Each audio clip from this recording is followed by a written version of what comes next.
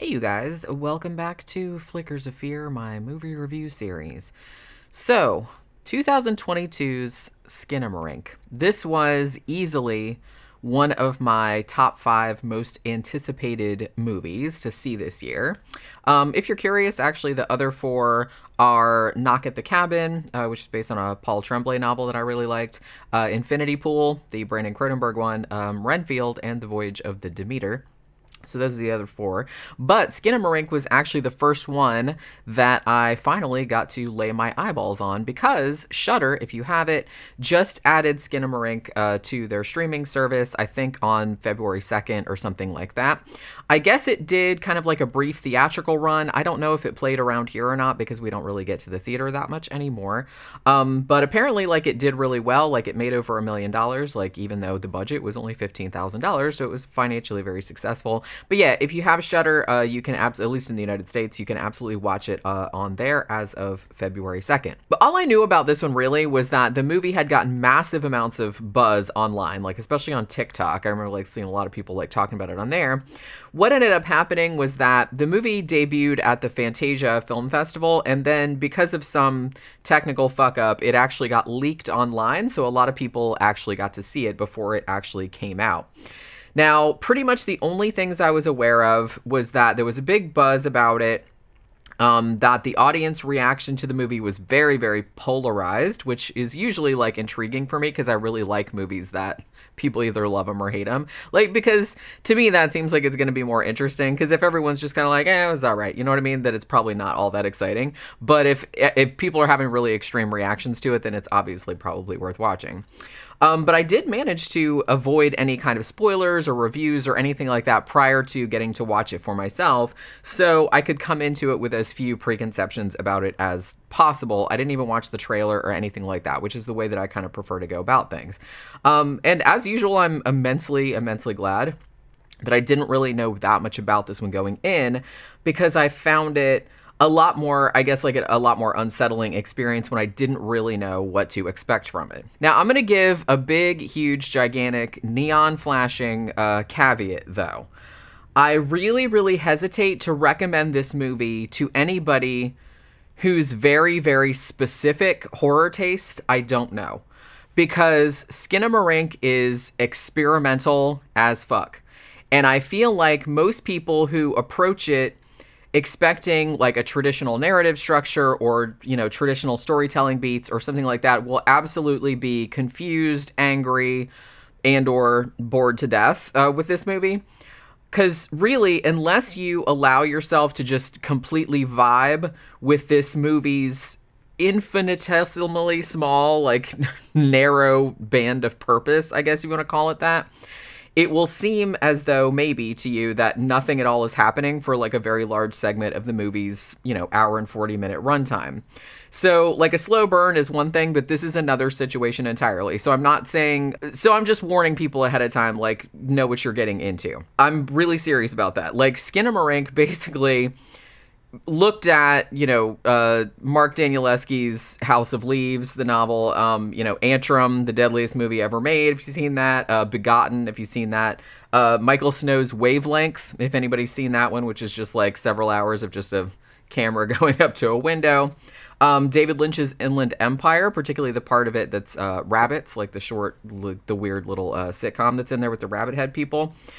This movie kind of looked at all those movies and was like, oh, you think you're inscrutable? You think you've actually captured like an actual human nightmare on film? Hold my fucking beer, because I'm about to tell you. Because I'm about to show you what inscrutability and like capturing an actual nightmare actually looks like, motherfuckers. So that's kind of where this movie is at. So what I'm saying is that if you like any of the movies that I just mentioned, and also especially if you're really into kind of ARGs or like analog type of horror, you know, where something is like old tech, if you're into that kind of stuff, then Skinamarink should be right up your alley. You do have to be very patient with it and open to what it's trying to do, because it's really trying to replicate a very, very particular feeling, a very particular experience that apparently a lot of people have had. So go into it like knowing that that's what it's doing. Now, for everybody else, if you just like traditional horror, if you just like, you know, just a regular narrative style, I would advise staying far, far away because you will probably really, really hate this. I really dug it, but I understand why you might not. You know what I mean? It's subjective, again. I would also recommend, even though I would usually recommend, because, like I said, this is a very independent filmmaker, so I would usually advocate, hey, like, go to the theater and support it. I really think, though, that for maximum effectiveness of this movie, I think it's probably better not to see it in a theater because I think there'd be too many people or too many distractions. I think the best way to watch this movie, actually, is just completely alone in your house in the middle of the night. Like, and your house should be like completely pitch black, like as dark as you can make it. Just sit up in the middle of the night and watch this. No other distractions, no other people around, no nothing. And then after you watch it, you should make your way back to your bedroom without turning any lights on. You know, you can use a flashlight or something like that if you want. And then when you get in your room, just lay there in your bed in the dark with your eyes open and just keep staring out at like the shadowed corners of the room and just think about the movie you just watched. I think if you do that, it's like a whole experience, it's a whole vibe, and I think that would probably be like the most effective way to scare yourself shitless, like with this movie. Okay, so to get a feel of what you're in for, matter of fact, and to gauge whether this movie would be something that you would enjoy, go to a YouTube channel, which is actually made by the director of Skinamarink. This is his first feature-length film, but he made short films before this, and his name is Kyle Edward Ball, and he has a channel called Bite-Sized Nightmares. And he basically produces short films trying to replicate people's nightmares that they've described to him. There are several on there that are only a few minutes long, like 4 or 5 minutes, something like that. But there's also one called Heck, which is about 28, 29 minutes long. And that was like the proof of concept, kind of like preparation short for Skinamarink. So the idea for Skinamarink came out of this YouTube project. What Kyle Ball was trying to do was that he started to notice, like, when people were sending him like descriptions of their childhood nightmares or stuff that had stuck with them like over the years, he started to notice that many people's nightmares, particularly from their childhood, had very similar themes or very similar imagery in it. So it seemed like he was kind of curious to see if he could tap into this sort of like primal, half-remembered like childhood dream state that maybe we all collectively share. So I think he actually really kind of nailed it with Skinamarink, which came across to me as just very, very familiar. Like it was just kind of mesmerizing. It was just kind of like this spooky. It just gives you this whole sensation. And I think, and it's not just me, because I kind of feel like a lot of other people, it also reminded them too of like creepy nightmares they had had as children. Well, hell, not even as children, because when I was watching this movie, I was like, holy shit, I still have nightmares like this now. You know what I mean? But I think like people will remember when they watch it, feeling like this, particularly as a child, you know what I mean? And I think it's like an experience and a feeling that a lot of people can relate to, which I think is why a lot of people are talking about it. So Skinamarink is like one of the nightmare shorts that's on that channel, but it's like more lo-fi and extended out to like 1 hour and 40 minutes. Also, the house he shot Skinamarink in, which is actually his childhood home, which, you know, we'll get into that a little bit in a minute, but that house, that same house, like also appears in all the other shorts that I've watched on that channel. I haven't watched them all, but like the ones that I watched, he uses the same house, you know what I mean? So the plot of this movie, if you want to call it that, I mean, I really don't, but I don't really know how else to put it. It concerns two children, 6-year-old Kaylee and 4-year-old Kevin. You know, obviously they're brother and sister. The year is 1995. That's when this is set. Now, the kids are apparently in the house with their parents, or at least their dad. But keep in mind that throughout pretty much the entire running time, you don't really see anyone in the movie at all. Like, you kind of do, but you never see anybody like full on, or you never really see anybody's face full on or anything like that. And it's not just because the whole movie is very, very dark and it's the way it's shot is like super, super grainy. Most of the time, the kids who are like the main characters, if you want to say that, they're kind of off screen. Like, you're generally seeing things from their perspective. So everything is from like a child's, you know, viewpoint. So everything's kind of like down closer to the floor. You see their legs and feet sometimes. You know, you see, you know, the side of someone's face. You see like the back of their head, something like that. So the mother and father are seen even less. And they're usually seen from the back, particularly the mom. And that is something, I think I brought this up before, but that's something that's always weirded me out in horror movies, just seeing the back of someone's head. For some reason, that's like really creepy. So I think that one of the reasons that I liked this movie so much is that it seemed almost particularly, I mean, very tailored to my own very weird and very idiosyncratic, you know, creep buttons, I guess, if you want to call them that. Like, I'm very, very creeped out by, like, just going into a room and, like, just seeing someone sitting there with, like, the back of their head and they don't turn around or anything. Like, that creeps me out. Seeing someone's face, like, with some of their features removed, that happens in this as well. So this seemed, like, very, very calculated to kind of push those particular buttons, like, this, that creep me out, you know what I mean? So it's very, very good at doing that. So it really did a number on me in that regard, because there's a lot of that kind of stuff going on in this. So there are some hints, like near the beginning of the movie, that the boy, Kevin, has had some kind of accident and has maybe fallen down the stairs, like perhaps while he was sleepwalking. But his dad tells someone on the phone, maybe the mom, we're not entirely sure who he's talking to, but he says, oh, the kid's pretty much fine. Like, you know, he went to the hospital, but he didn't even need stitches, but like his head is messed up or something like that. Now, soon after this event, the children apparently wake up in their dark ass house in the middle of the night, I'm assuming, and they discover that not only have their parents evidently disappeared from the house entirely, but also the children themselves are unable to leave the house because all the doors and windows are vanishing. Like there's a scene where Kevin pulls up the blinds, like, you know, Venetian blinds, and there's just like a solid wall behind them. Like there's kind of the thing where they go down the hall and there's like a door and then it just like disappears and then it's just a blank wall. So the kids are trapped in this house in the middle of the night. Their parents are gone and now they can't get out. So unsure of what to do. They're not, that's what I think is like really great about this, because the kids don't panic. I mean, they're 4 and 6. Like they seem to know that something is wrong and it's like kind of scary, but they don't really seem to grasp how weird or how monumental the situation is or how much danger they might potentially be in. They seem like very unsettled, like, oh, you know, that's kind of weird. But much like an actual kid would, they can't really wrap their heads, you know, because they're children, so they can't really wrap their heads around, you know, if an adult, like if that happened to an adult, you would be freaking the fuck out because you would know how fucking strange that was.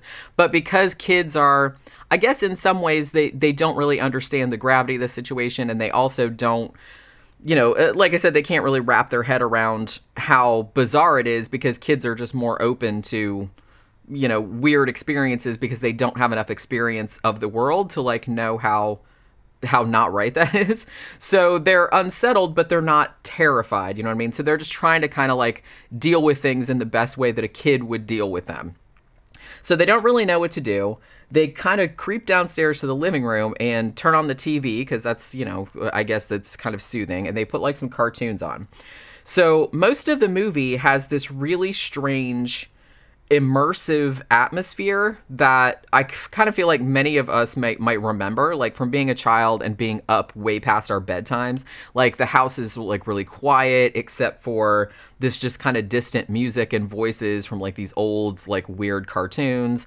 The only light in the house is this blue flicker from like the old CRT screen. And, you know, they build like a little kind of pillow for it. They have like a little couch that they kind of push inside because it makes them feel like safer, like they're kind of like walling themselves off. They bring down their stuffed animals and their Legos and everything like that. So like I said, they're kind of like making a little protective bubble. They don't really know what else to do because they're just like children.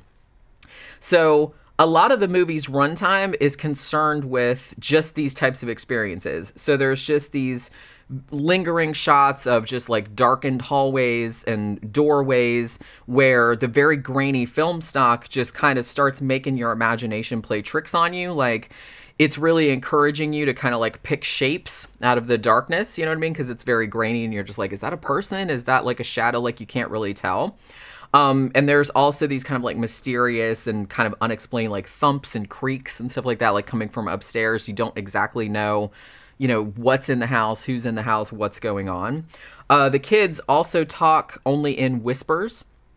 And some of the whispers are actually subtitled. Now, I had the closed captioning on because I'm deaf as shit. The thing about it is I would advise it because sometimes you can't really tell because some of the voices and stuff like that are really quiet or they're really distorted. So sometimes you can't really tell what they're saying because not everything is subtitled like in the movie itself. Like sometimes. So I did have the subtitles on. It kind of ruins the illusion a little bit, but I kind of like that I had it on because I don't think I would have caught some of the dialogue, and some of the dialogue I think is sort of important, like to sort of suss out what exactly is going on in this. I have to say too, like the sound design in general here is also goes a long way toward making this movie like really disquieting, like to watch, because like I said, there's just kind of whispers and these distant, distorted voices that are interspersed with just occasional kind of ominous tones, like these just weird, sinister sounding tones in the background. And then there's also like these kind of very sudden jarring shrieks, which kind of like accompany this pretty upsetting like flashes of imagery. So there's kind of like jump scares kind of going through there with this like a really loud noise and then something like cuts away. So there's that kind of stuff going on there too. So as the movie goes on, like ever more bizarre things start to take place in the house. Like for example, like you kind of get sort of like poltergeist activity, kind of like a chair, like they hear a thump and then all of a sudden this chair, which had been like sitting in the kitchen, is now like on the ceiling, which that freaked me the fuck out. Like shit like that like freaks me the fuck out because it's like not overt, like it's not overtly horror, like blah, it's a demon or anything like that, but it's just like little shit like that where something is just wrong. Like everything else is normal, but then all of a sudden the chair is like, oh, now the chair is on the ceiling now. Like that, to me, that sort of like that incongruity is like really, really creepy to me. So a lot of the stuff in this movie like really, like I said, really did a number on me because this is like, it seemed specifically tailored to like my own weird things that creep me out, you know what I mean? So yeah, so you got like a chair going up on the ceiling, like toys and like other objects kind of disappear and then like they'll reappear in like very uncanny like configurations, like now they're all stuck to the wall or something like that. The cartoons on the TV like kind of start pausing and like looping over and over. And then you start hearing this very sinister, distorted voice, and it starts trying to lure the children to other parts of the house, like come upstairs or come down to the basement, and eventually gets to a point where it's kind of encouraging them to do harm to themselves. I mean, one scene in particular that really kind of freaked me out, and I think a lot of people, because I watched a couple other reviews of this and a lot of people brought this scene up because it's pretty skin crawling, but it's when Kaylee, the little girl, she goes in her parents' room, I'm presuming, and she sees her father sitting on the edge of the bed. But like pretty much all we see of him is his legs, like clad in pajama pants, and he's just like, and his hands, which are kind of like gripping the edge of the bed like that. But like I said, it's dark, so you can't really see anyone's face, so you can't really see exactly what's going on. So the implication is, they don't say this outright, but the way the movie goes, you're kind of led to assume that this maybe isn't actually the child's father, but is perhaps this, whatever this thing is that's in the house, like the monster or whatever it is, like maybe pretending that it's the father. That was the impression that I got. So the father, like, essentially, like, asked her to look under the bed. And it's dark in the room, and, you know, it's just kind of like, you remember, like, back when you were a little kid, and you just, like, you thought you heard something in the room, and it's like, you want to look under the bed, you know, and you're thinking about that scene from Poltergeist where the kid, like, looks under the bed, then he comes out, there's that evil clown doll and all that kind of shit. So it's that kind of shit. So, I mean, the next couple minutes after that, it's just this exquisite exercise in dread, and it comes from nothing, really, like, other than our own deeply rooted fears from childhood and just this suggestive darkness that's on the screen in front of us, because you're just like sitting there on the edge of your seat going, what the fuck is under that bed? Like, what's gonna pop out in your face? Because it's like, you know, you're in the perspective of like a little kid who's like, you know, leaning down and like looking under there, and it's like completely black, and it's like really, really creepy, you know what I mean? So I think like the genius of this movie, I mean, provided that you're willing to jump on its particular wave and, you know, kind of get into what it's trying to do, is that a lot of the scariness of the film comes from you doing a number on yourself, like your own imagination, because you're just, the whole movie, it's so dark and you know, and it's just so unclear and just so inscrutable that every single scene, every single shot, you know, it's just like a lingering hallway or a lingering room and like these dark corners. And so your brain is just kind of like feverishly like searching this ever shifting, you know, very grainy blackness for these terrible things that you probably know are in there somewhere, you know what I mean? So it's really your imagination like doing a number on yourself. And you really, like, this whole movie, it really makes you feel like this is just some weird shit that you stumbled across, like on an old unmarked videotape in someone's attic or some shit like that. Like something you're not really supposed to be watching, like something that shouldn't have been recorded to start with. Like, where the fuck did this come from? Like from another dimension or something. Like, that's not to say that it's particularly graphic or gory, or I don't want to say it's not disturbing, because the implications of it are disturbing, but it's not like real overt, like it's not showing you a lot of violence or fucked up shit or anything like that. But the movie just feels like off, or it feels like wrong somehow, like almost like it kind of like leached out of somebody's subconscious and like imprinted itself on tape, like that creepy shit from The Ring, you know what I mean, except like feature length. So I will say there are some interesting interpretations like floating around on the internet of what exactly is going on in this movie, or like what this movie means, like if somebody want to explain it or something. Because I will say that despite the non-traditional narrative or the non-traditional way that it's presented, there is clearly something happening. There is clearly some kind of story going on behind it, some kind of symbolism, some kind of, you know what I mean? But it's just not holding your hand and telling you exactly what it is. And I think to a large extent, this movie will be a subjective experience for everyone. Like, everyone's going to kind of interpret it maybe through the lens of their own childhood, perhaps. I definitely personally got the impression that the children's mother, who you only see a couple of times, is perhaps divorcing the father. I get the feeling that she was probably abusive. And I kind of also got the feeling that she might be the actual catalyst for whatever the supernatural monster or demon or whatever it is that's in the house that's like trapped them inside, like trapped them in this time loop, essentially, which, you know, is apparently endless. Like it's almost kind of like this purgatorial loop, like they're trapped inside, because there's, you know, images of like a dollhouse and things like that. So it's almost kind of like these kids are trapped in this endless loop of, you know, abuse or violence or something like that. Whether or not the demon is real, my interpretation of it was that the mother was the monster, I guess. You know what I mean? Or had invited the monster there somehow. Like, but, you know, there's other interpretations, but that's kind of like what I got from it. It actually seems significant that Kyle Edward Ball, the director, I saw like an interview with him, like where he was talking about Skinamarink, and he mentioned Hansel and Gretel, which seemed, you know, that seemed very significant. He also said that the film was partially autobiographical. Like, he was trying to convey a particular feeling that he and his sister had, because he has a little bit older sister as well, that they had when they were children, dealing with whatever was happening in their own house and with their own parents. And like I said, so it's also significant that he shot this in the house that he and his sister grew up in. So he's definitely trying to take his own experiences of him and his sister being little kids and being scared in their dark house or thinking they're alone or something like that, and he's trying to put that on film and see if other people like kind of resonate with the same feeling that I got. And like I said, I think that he's largely been successful in doing that, because watching this movie, I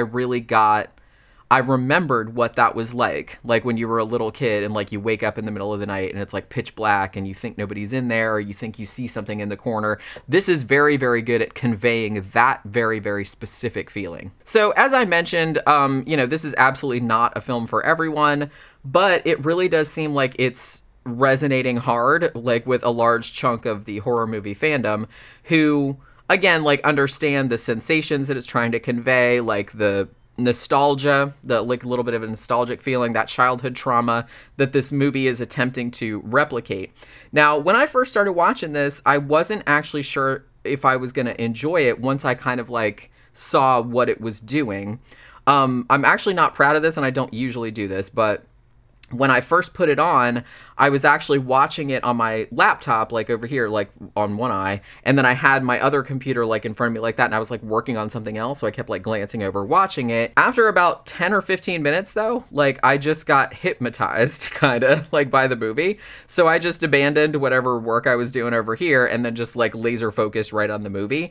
And it really kind of weaves this very creepy, like bizarre spell over you if you let it do that. And like I said, if it doesn't resonate with you, that's that's obviously legitimate too, because not everybody's, horror is very subjective, and some people are really going to get it, and some people are just kind of like, I don't get it, or I get what they were going for, but I don't think they were successful. You know what I mean? So I'm not saying that everybody has to like this, and if you don't, then you didn't get it or whatever. But, it's going to be a specific kind of person that really gets into it, and I really, really got into it. To me, it seemed very mesmerizing, and I immediately, remembered feeling the way he was trying to make me feel, you know what I mean? So yeah, whether you love it or hate it, you really can't deny that this movie is doing something wildly different, and it's trying a new approach. And, I think that's why I will always love horror. It's like forever innovating. It's all, it's a certain portion of it is always, because there's always going to be knockoffs and things like that. But I kind of feel like, out in the fringes of horror, there's always going to be people that are always innovating, looking for new ways to scare people, looking for new ways to get past the chinks in people's armor, to really get them where they live. So, like I said, if Skinamarink didn't particularly work for you, maybe something else will, but I definitely think in general it's good to support independent and especially really experimental horror like this, because I think it's the best way to keep horror, to keep the genre really fresh and keep it scary. And like I said, even if you didn't like this particular movie, maybe the next person that comes along, the next independent person that gets a chance because this one did well, maybe that one will resonate with you more than this one did. So I think it's good to support this kind of stuff, even if you didn't particularly resonate with it. But I really liked this one a lot, and it really made me feel a way that I haven't felt in a long time, you know what I mean? Which, that's really a pretty awesome experience in itself. So that will do it for this Flickers of Fear. Hope you enjoyed it. Remember to like, share, and comment if you enjoyed the video, and I'll see you guys again on the next one. Bye.